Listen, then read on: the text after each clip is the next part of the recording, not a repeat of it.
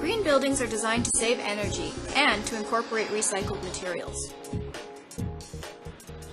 The building that launched UBC's move to green is the Choi Building, home to the Institute of Asian Research.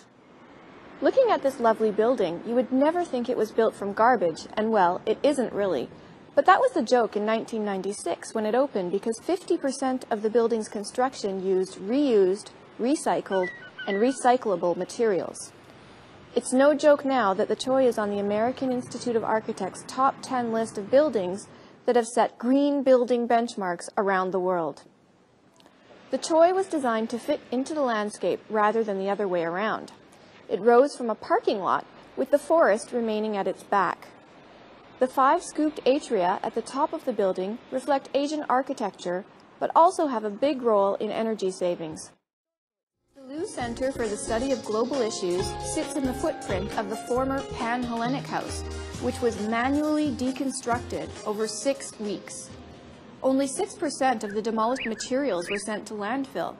Some material was recycled or sold to salvage dealers, while the rest was used in building the Liu Center. A building this size usually provides 1,000 spaces, but there are 2 handicapped car stalls and drop-off locations for car and van pools and 130 bike parking spaces. Outside, 93% of the planted area has native and adaptive plants, which need little or no watering. And we'll end our Garbage to Gold tour with a view of the building at night.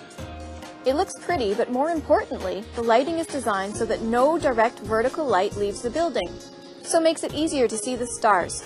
A gold-winning feature for sure.